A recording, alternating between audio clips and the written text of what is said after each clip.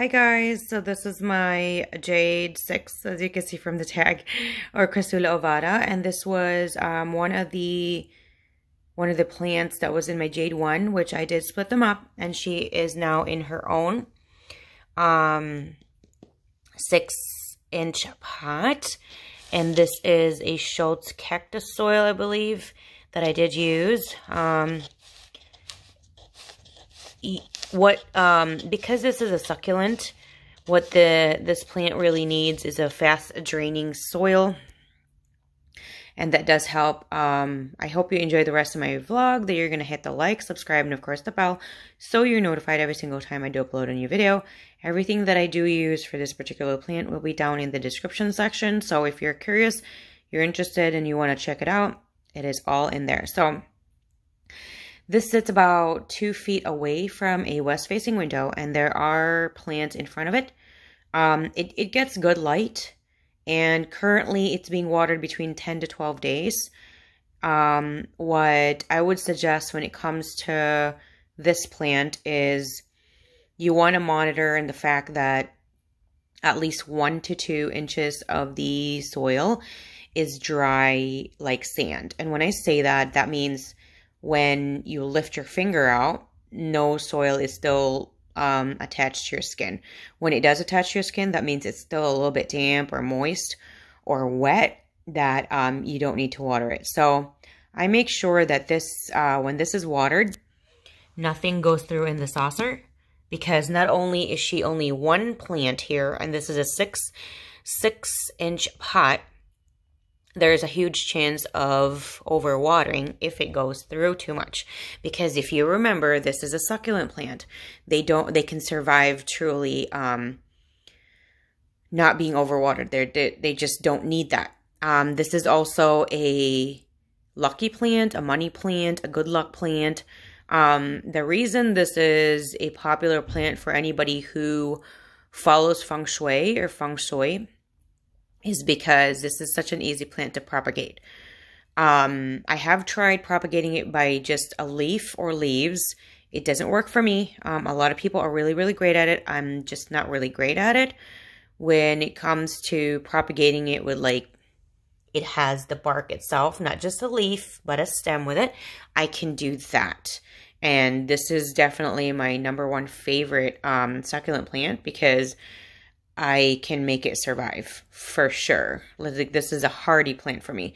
I've been through over 20, 30 succulents, and I've tried it before because I got confident due to growing jade, and those just didn't work out as well. Another tip you could do, if you don't want to put your finger through the soil, which I really would suggest you would do that before watering if you're new to jades, is you could see it with the leaves. So this is still kind of thick.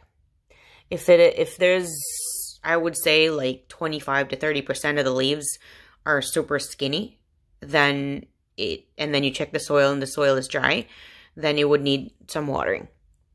But usually the top leaves usually can be really skinny because they're the baby leaves. So what I would suggest is do like the middle leaves, so like around here, because this is kind of an older leaf, and this was damaged. That was me. I did that. I got really paranoid and scared, and this was like a year ago, I think. Paranoid and scared when there were like bugs on it, like spider, and then this was before I learned that when you spray something, even misting, but I sprayed something on it. I forgot what I sprayed on it. It could have been neem or whatever. And I did it in the morning or like mid-afternoon. And this sits in a west-facing window. So when the light hit it, it burned. So now when I do spray my plants, when it comes to getting rid of pests, if I do have them, I always do it right before bed.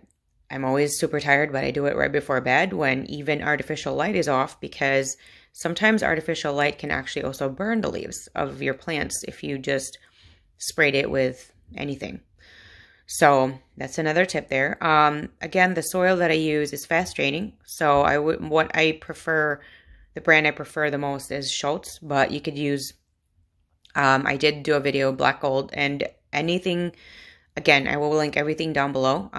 Black Gold is really great. I don't really recommend Miracle Grow or Scott's Miracle Grow. If that's the only thing you can access physically, I would suggest purchase it online or look for smaller nurseries. They do have other brands there. And the reason that I stress that out and I always say that is because I don't want anybody else out there to have the same problem like I did. Not only is Scott's Miracle Grow and Miracle Grow itself that their cactus soil retains a lot of water.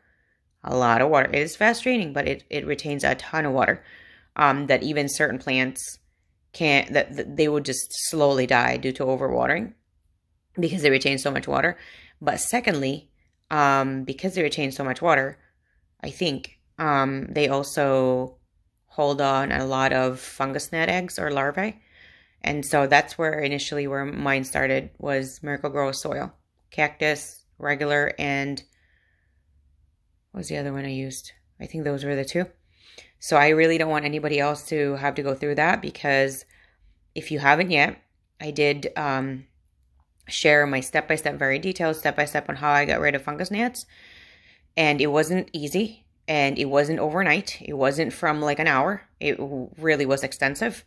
And yeah, I don't recommend it even to like the worst person in the world because it's frustrating, it's annoying, it's irritating, it's humiliating, it's a nightmare. So I would suggest find a different soil. Again, I'll try to link down below my recommendation.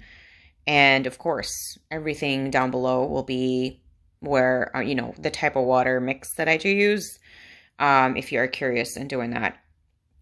If there's anything else that I haven't mentioned in regards to this, let me know down in the comment section. I love hearing from you guys all the time. Thank you so much, guys, and I'll see you guys again next time. Bye.